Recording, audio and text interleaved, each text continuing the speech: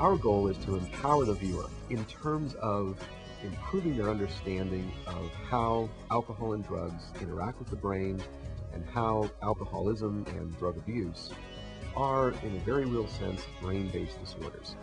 For example, we answer questions about genetics. We talk about different brain areas involved in different drug effects. What happens when we take alcohol and drugs for longer and longer periods of time? And how does the brain recover when we stop taking alcohol and drugs? We really wanted to bring neuroscience and graduate level research and just make it a lot of fun, make it interesting, and make it enjoyable for people to watch and learn.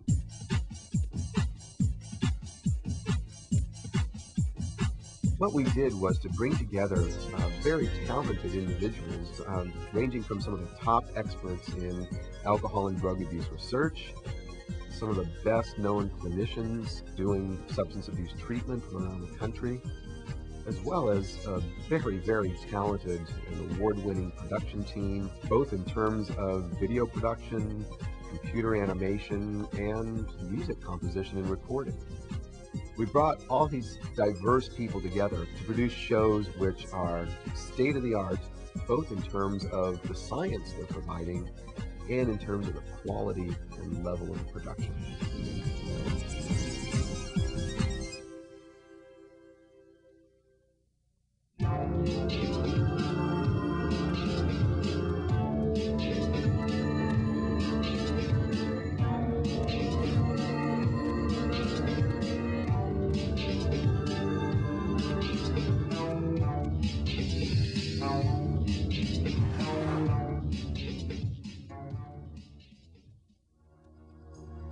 Since the beginning of time, humans have used many different substances to change their mood and state of consciousness. But as we all know, the negative effects of continued drug use, or sometimes even a single episode of drug use, can far outweigh any short-term good feelings that these drugs may create. Indeed, the consequences of drug use make up a large list of negative effects, ranging from nausea and disorientation to serious long-term illnesses, and, more often than we care to admit, even death. So with all of these negative consequences, how does someone become a drug abuser, and why do they continue to take drugs? Is it because of a flaw in character, a miserable childhood, or does it simply start as a bad day at work or in school? As we're about to see, for many, the answers to some of these questions can have less to do with the explanations they give, and more to do with what's going on, not just inside their head, but specifically inside their brain. Through work in many laboratories, we've learned over the last 30 years that animals and humans will often work hard to receive drugs. And we know they do this because it makes them feel good. That is, they find the experience reinforcing. Depending on how much better they make us feel, there's a possibility that we could become drug dependent. But what leads some of us to use drugs in the first place? What motivates someone to keep taking drugs? And how does a person become drug dependent? Well, as we're about to find out, it's a combination of genetics, brain chemistry, and environment.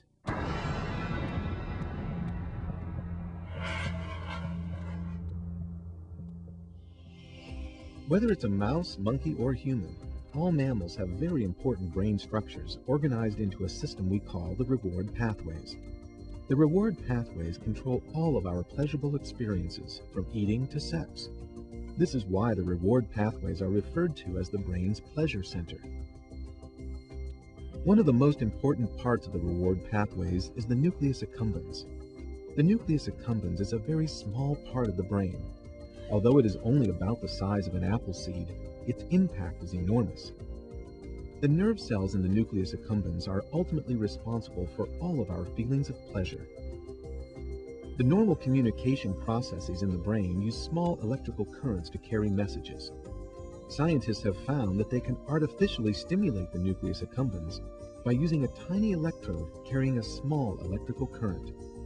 Stimulating this area of the brain feels so good to an animal that it will work to the point of exhaustion and sometimes even death to get this stimulation. By proving that we will repeat behaviors regardless of their consequences because they make us feel good, Studies like these provide dramatic evidence for a drug abuse theory called the reward or reinforcement model of addiction. This understanding of the reward pathways and the development of the reward model of addiction have in turn led us to a better understanding of substance abusers and their motivations to take drugs. In the past, doctors thought that only individuals who were physically dependent upon a drug were addicted. In other words, drug addicts were only those people who could not function without the drug in their bodies. It was thought that drug addicts needed their drug to avoid uncomfortable and frightening withdrawal symptoms such as tremors, seizures, and hallucinations. This was the thinking behind what was called the dependence theory of addiction. However, the dependence theory was unable to explain why anyone would use drugs enough in the first place to become physically dependent. We need to look at both the positive and negative reinforcing properties of drugs to explain why people would both start using drugs and then continue. By tying the development of substance abuse to drugs' ability to make us feel better, the reinforcement model is able to provide a fuller explanation for our drug-taking behavior than the dependence model. It also provides an explanation that matches what we know about how brain areas such as the reward pathways work. Today, we understand that physical dependence is only one of the symptoms of drug abuse. Many addiction specialists now accept that a pattern of continued drug use in spite of repeated harmful consequences is the clearest indicator that a person has a substance abuse problem. But what causes this pattern of drug use to begin? Is it our genetic makeup, or is it the stress of the world around us that leads us down the slippery slope to drug abuse? Although having a genetic predisposition is a very important factor, developing a substance abuse problem is influenced not only by our genes, but also by many environmental factors, such as our habits, where we live, and what we do for a living. This holds true for many medical problems like cancer and heart disease, as well as for substance abuse.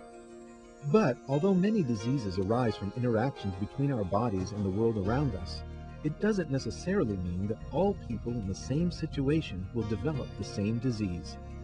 So if the circumstances are indeed the same, why do some people develop a disease while others don't? For many people, much of the answer lies deep within our bodies, submerged at the microscopic depths of our cells, with our genes. We know that drug abuse, like alcoholism, runs in families. So that brings us to a very important question. Does drug abuse have a genetic basis like alcoholism? Twin studies have shown that, like alcoholism, there is clearly a genetic common denominator for drug abuse that runs in families. Researchers have found that if one of a pair of identical twins abuses drugs, the odds rise greatly that the other twin will also abuse drugs. Even if the twins were separated at birth and raised by different families in different countries, the results are the same. For those of us who are not identical twins, the likelihood of our developing a drug abuse problem is similarly highly influenced by the people we are most genetically similar to, namely, the members of our immediate family. If one of our close relatives, such as a parent, brother, or sister, has a drug problem, then the odds are significantly increased that we will develop a similar problem. The technical term for families with a history of substance abuse is family history positive. Families without a history of substance abuse are termed family history negative. Given all of the evidence that substance abuse has a genetic basis, many people ask if there are genes specific to this disorder. Considering that humans have many thousands of genes, it is highly unlikely that there is one specific gene whose only job is to determine whether someone will become a drug abuser. Most researchers agree that there are probably a couple of dozen genes that, in different ways, influence the addiction process. Although genes provide a strong biological basis for the development of substance abuse, genes alone are not always enough. We also know that some people who have no clear genetic predisposition also abuse drugs.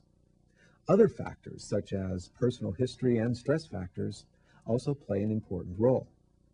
However, unlike genetic predisposition, these other factors have been well recognized for years and have been thoroughly discussed elsewhere. In this video series, we will keep most of our focus on the biological factors that contribute to the development of substance abuse.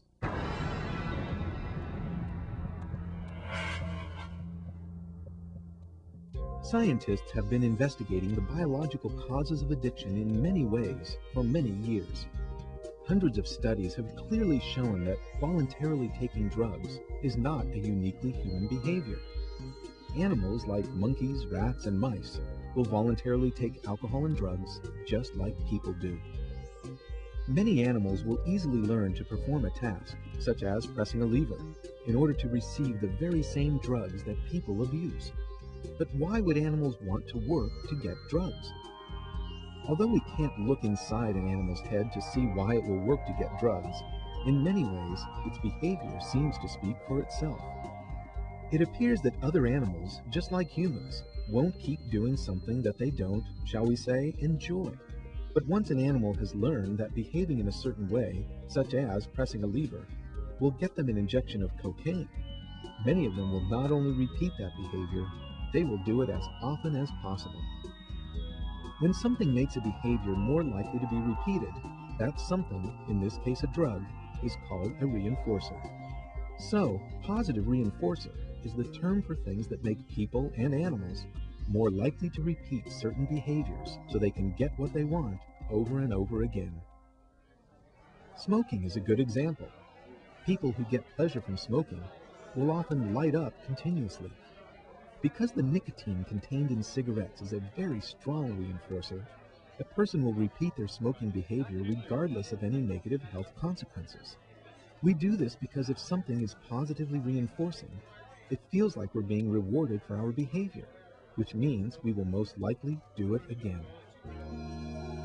Many scientists now believe that regardless of what other reasons people might have for using drugs, one of the most important reasons is because in some way the drug makes them feel good or is rewarding to them. When people take a drug because it's rewarding, that drug is called a positive reinforcer. Like nicotine and alcohol, all drugs of abuse are also powerful positive reinforcers. Now, it is an interesting part of human and animal behavior that in addition to working for pleasurable things, animals, like people, will also work to avoid unpleasant things. Things that animals and people will work to avoid are called negative reinforcers. For instance, animals will quickly learn to press a lever to avoid getting shocked.